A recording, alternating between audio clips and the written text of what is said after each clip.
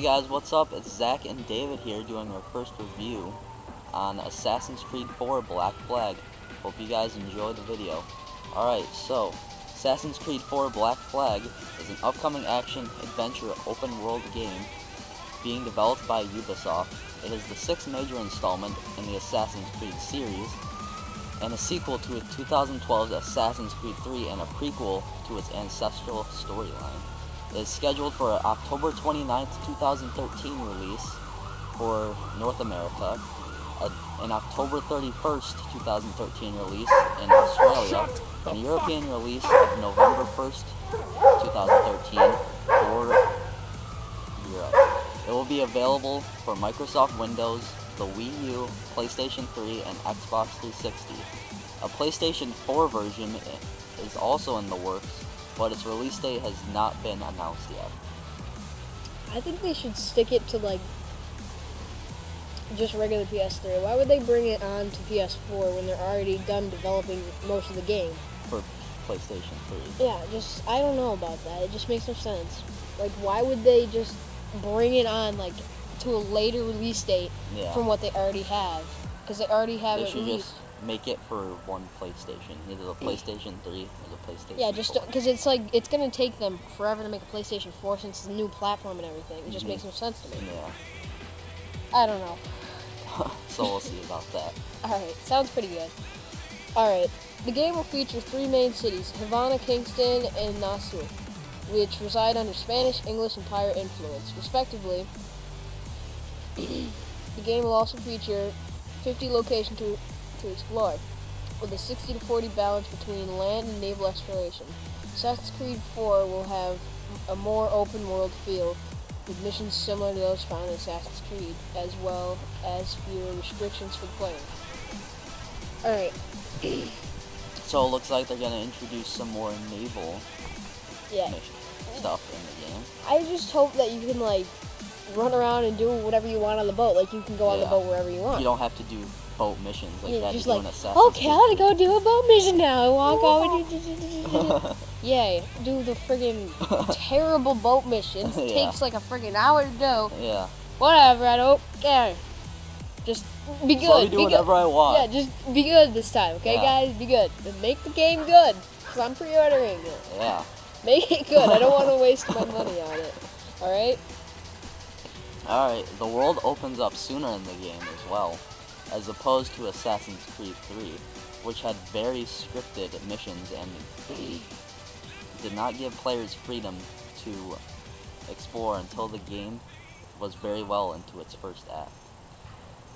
The player will encounter jungles, forts, mines, ruins, and small villages, and the world is being built to allow players much more freedom, such as allowing players to engage, board, and capture passing ships and swimming to nearby beaches in a seamless fashion. In addition, the hunting system has been brought back from Assassin's Creed 3, allowing the player to hunt on land and harpoon in the water.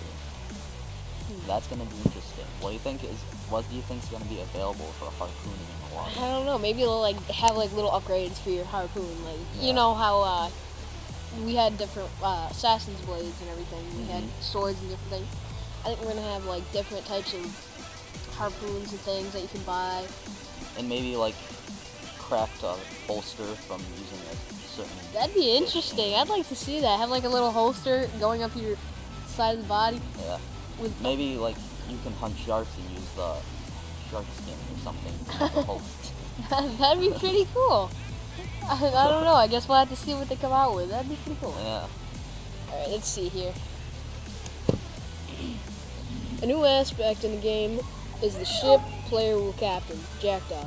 The Jackdaw will be upgradable throughout the game, as well as having easy access to the ship when needed. In addition, a new underwater component is being added. The player will also have access to spyglass, a spyglass, allowing the examination of distant ships along with their cargo and strength. It can also help determine if an island still has animals to hunt, treasures to find, or high points to reach for synchronization. An updated form of the recruit system introduced in Assassin's Creed Brotherhood will also return. Whew! Yeah, got that out. All right. So I think that sounds pretty good. I'm not sure about that because I didn't really go that much into Brotherhood. I didn't really see that too much. I have never played Brotherhood. The only Assassin's Creed game I have played is 3. I've played a little bit of 2, Assassin's Creed 2. I thought that was pretty good. I thought it was like the best so far when I played it. And then I played Assassin's Creed 3 and I was like, whoa, that's awesome. The only thing that bothered me about was how you had to wait and do all these sequences and missions. Took too long. Yeah. And it got boring. You had to wait till like sequence 6 yeah. to get your uniform. To actually free roam and stuff like that. Yeah, because you had to do all these story missions. I hope they really do improve that free roam.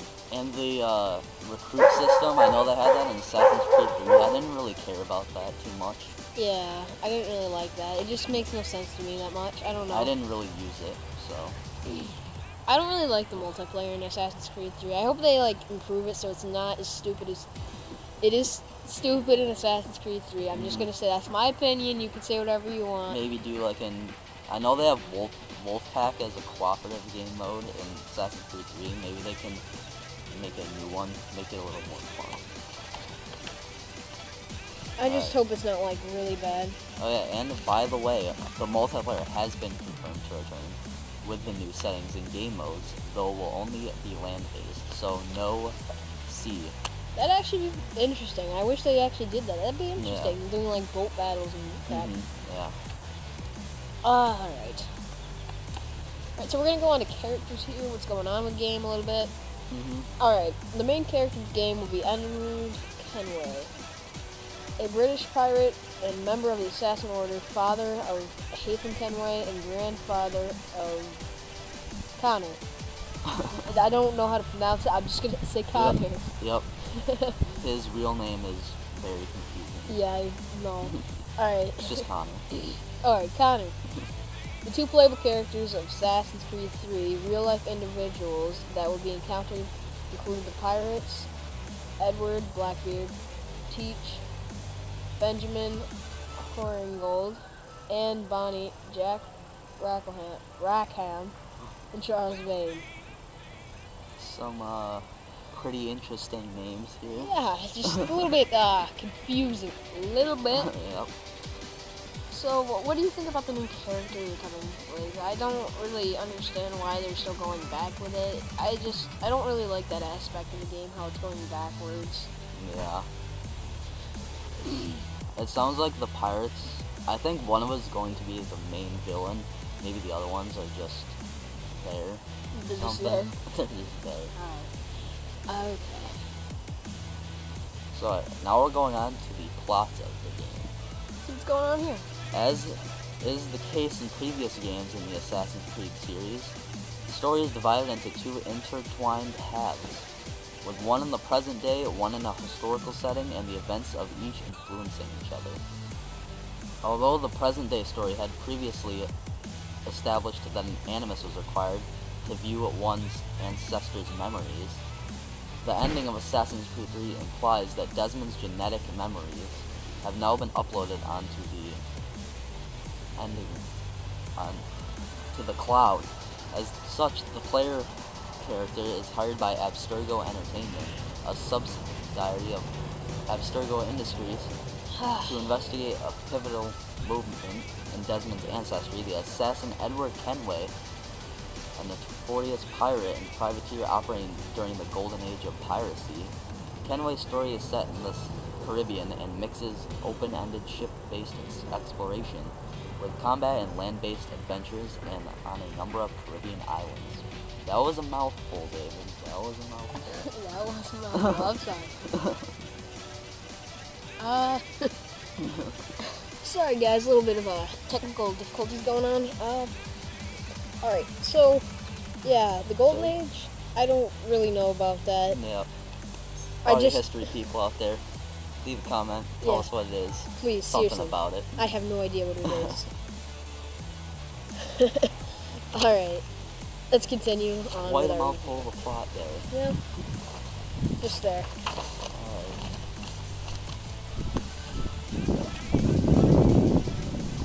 Sorry, the wind. Alright.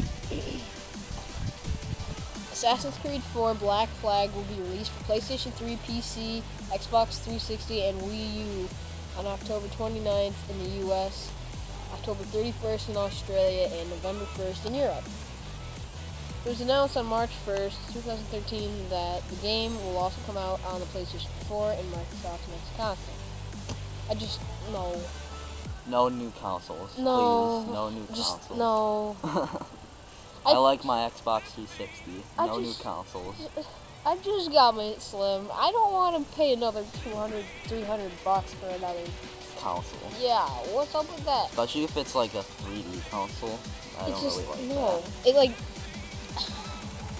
if it's a 720 like they've been talking about, if it's a 720, I'm not going to go out selling all my games and selling my Yeah. PlayStation, but PlayStation. Your PlayStation Yes, games. my PlayStation games. You can play was that a new thing? You can play the PlayStation games on the Xbox? Yeah, apparently. Alright, so basically, I don't want it, like, I hope we can play, like, you know how some original Xbox games are compatible? Yeah. I hope it's you like can still that. play original Xbox games on the Xbox 360. I hope it's like Hope that it's with the like that. 720. Hope it's like that. If not, just don't do it. Yeah, just no. No. No. Just no. Nope. Nope. Nope. No. Nope. No. Alright. Here we go. This is the controversies on the game. Alright. Animal rights organization people for the ethical treatment of animals, PETA, criticized Assassin's Creed 4 Black Flag for the inclusion of whaling, saying that it is disgraceful for a video game to glorify whaling. Oh my god. Oh my Oh god! my Lordy, lordy. Anything else? An official PETA statement read, whaling, that is shooting whales with harpoons and leaving them to struggle for an hour or more before they die, are hacked apart while they are still alive. May seem like something about... Don't trust the PETA. They don't even know what they're saying. I got one thing to say. It's a video game. It's a video game. It's not real life, okay, guys? It's not gonna make me want to go out on a boat and I'm gonna go. harpoon a whale. I'm gonna go on a boat tonight because I'm just thinking about this. I'm gonna Yeah. go on a boat, grab a harpoon, just Just chuck it at this whale. do it. Just leave him there to die. Yeah, you know? Just make him suffer. Yeah. All right. Oh God. So in response to this controversy, Ubisoft stated that they did not condone illegal whaling any more than they condoned a pirate lifestyle. An official Ubisoft statement read, "History is our playground in Assassin's Creed. Assassin's Creed 4 Black Flag is a work of fiction that depicts the real events during the golden era of pirates." Go Ubisoft. Good job, Ubisoft. Good job. Don't trust beta. Seriously, it really is the events of this era. So Yeah, I they mean, shouldn't really care it about just. I don't understand. It's a friggin' video game. Jeez. So if they made this game back in that era, they wouldn't care. No, they'd be like, oh, it's okay. Yeah, it is if they had the technology.